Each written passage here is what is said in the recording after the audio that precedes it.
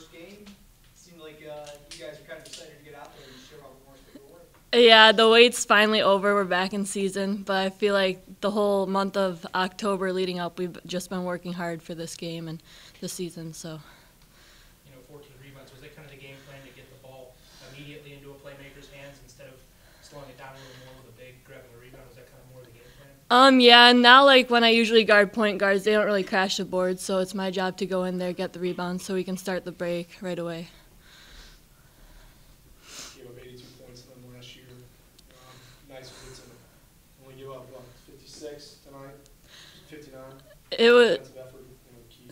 Yeah, it's really nice to finally get that redemption. We've been working a lot on rebounding, and I think we out-rebounded them tonight by like 6, and last year we got crushed on the board, so rebounding was a key part, and our defense was a key part also.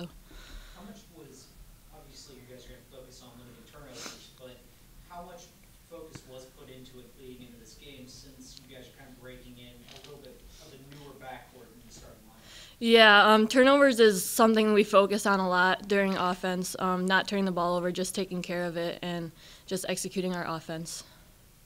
You guys were also very active defensively.